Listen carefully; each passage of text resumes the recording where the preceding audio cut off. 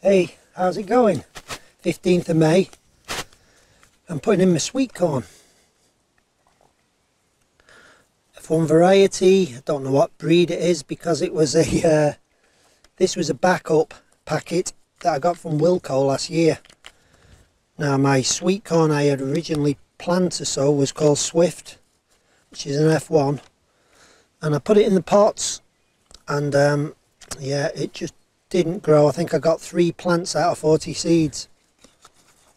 So I put the Wilco in, the backup Wilco seed in, but instead I chitted this, so I put it into tissues, chitted it out of 40 seeds.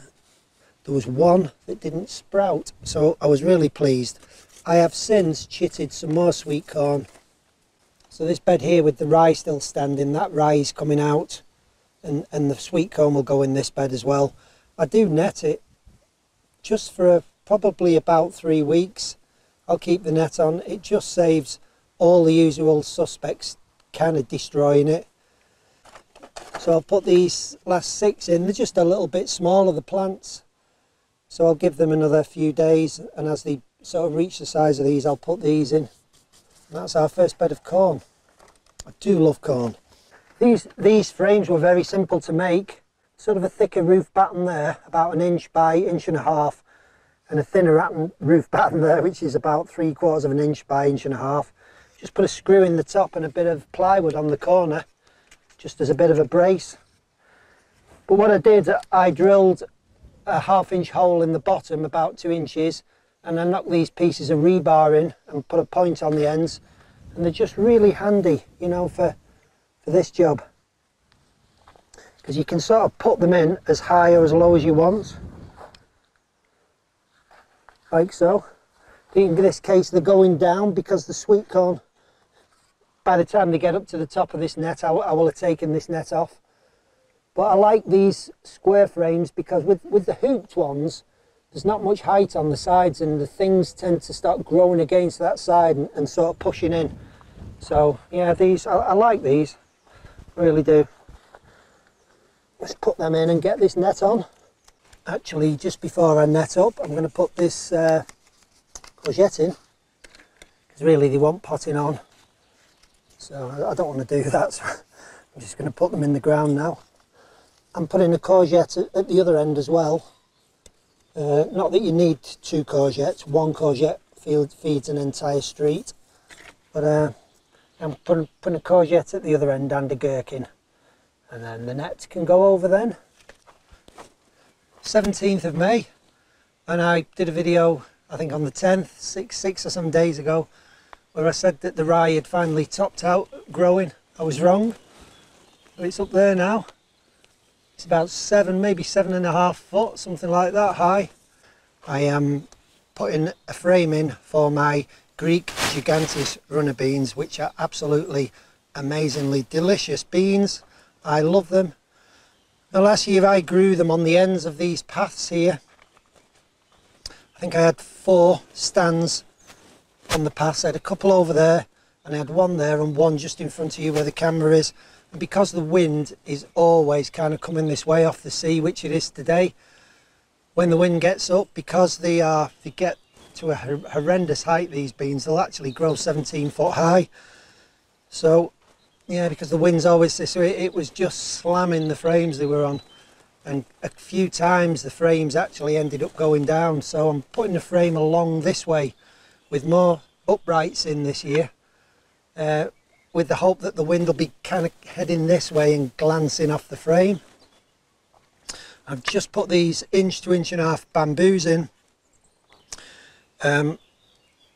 Just be careful if you're using these, because and especially if you're pushing them in the ground, these bigger ones, because sometimes they have little shards coming off the insides of these which sort of stand up like a little shard. And last year when I was pushing one in, I slid my hand down the cane and one of the shards went straight through my finger, so it was out of this side and out of there. Tried to pull it out and it just kept breaking off. 4 days later ended up in hospital, having to have my finger cut open, tourniquet and anaesthetic to get it out. They eventually got it out. It was just such a faff it was. I was an entire day in the hospital to get the splinter out. And about 3 days later it was still swollen and sore, and it turns out there was another splinter in it still. So rather than sitting in for a day in A&E again, I just squeezed it for all my might, and another slither shot out. So there was actually 2 slithers in my finger. Not another experience I want to go through again.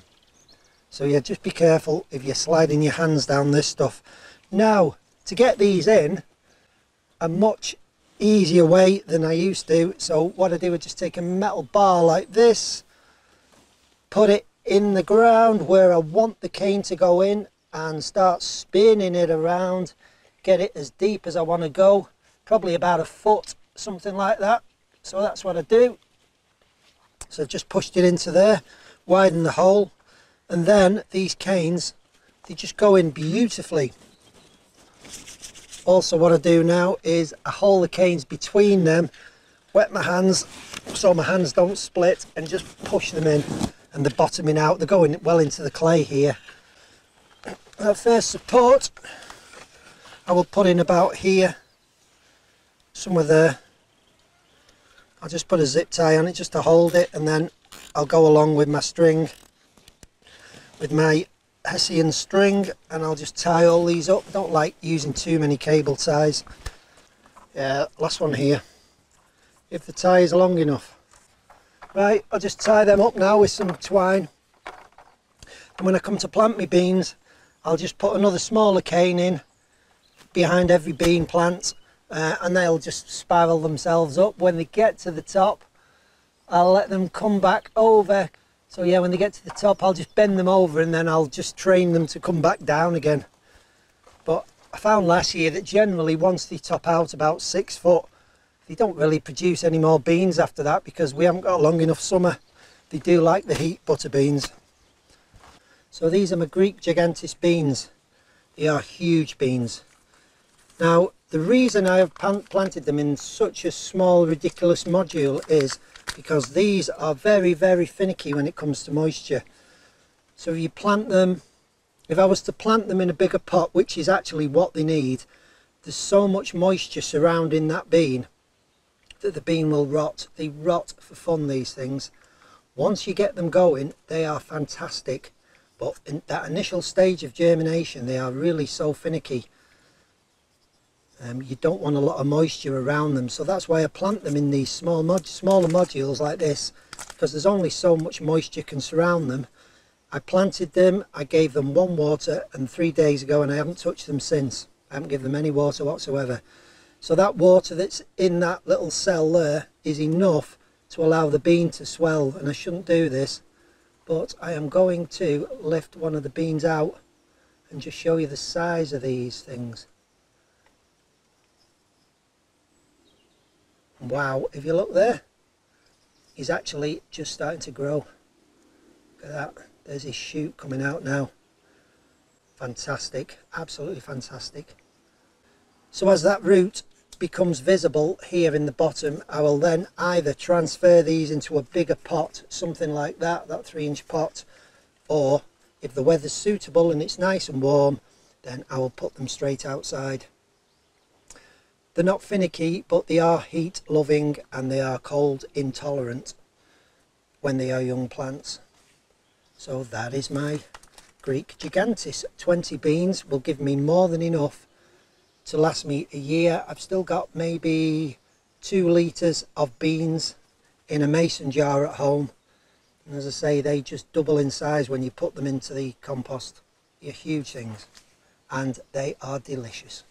And this is 2 days since I last showed the Greek gigantis butter beans, which are already out of the pots and making some really nice root.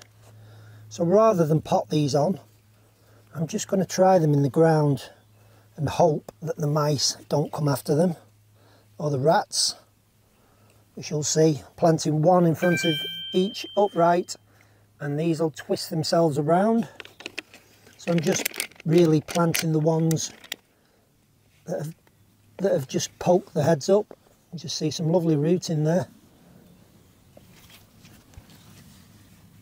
Let's just get them buried so they can't smell that seed too much.